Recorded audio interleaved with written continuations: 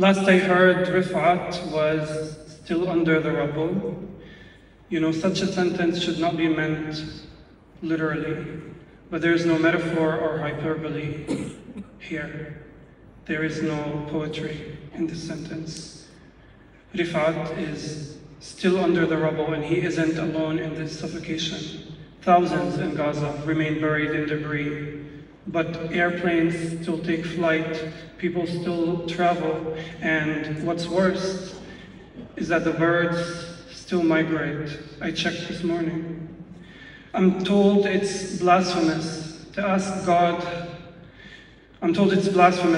why God has yet to show face, but it's hard to keep a faith that hasn't kept my people.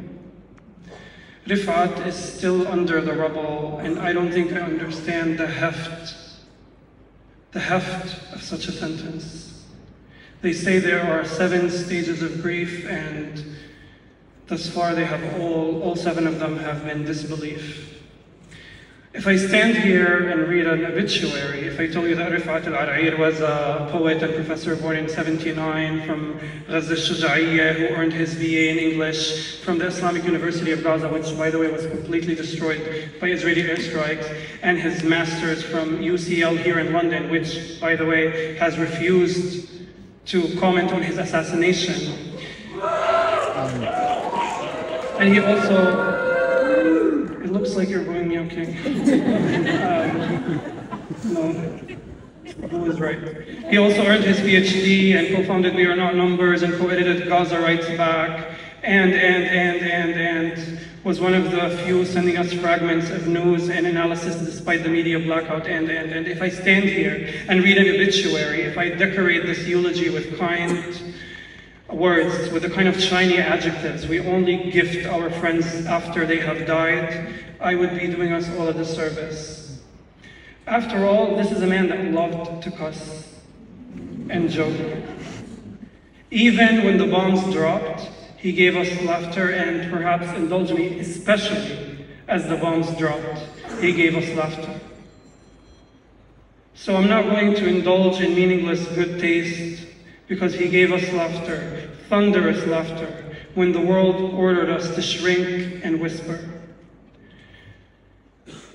When Israeli propagandists made a ridiculous claim that Palestinian fighters had baked a baby in the oven, which, by the way, the Israeli military has denied itself, since many of you would love to hear it from the horse's mouth. Refaat joked on Twitter and he said, with or without baking powder. And many people use that against him as some kind of indictment, but to me that is so courageous and so funny and so human to be able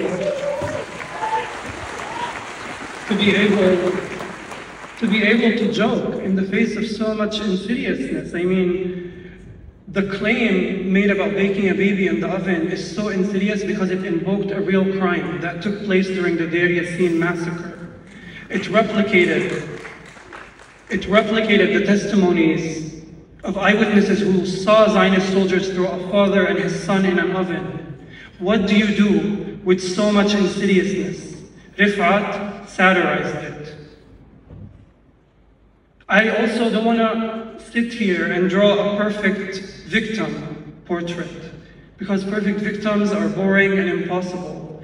And Refaat was so courageous and funny and interesting and full of humanity. And when we try to conjure up perfect victims, we are shrinking the scope of humanity for everybody around us. When we try to dictate who is and who isn't mournable, who can we and who can't we grieve with, when we emphasize the death of women and children as though the death of our men is not heartbreaking.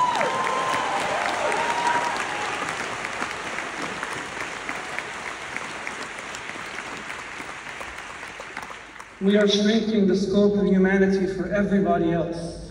So to leave you, I just want to invite everybody in this room to be a little bit more courageous, to be a little bit more human, to be a little bit more flawed, to satirize and ridicule and make fun, because there's nothing more precious than laughter. And we can't let this storm pass us by. We can't just be bystanders in this genocide. We all have an active role to play.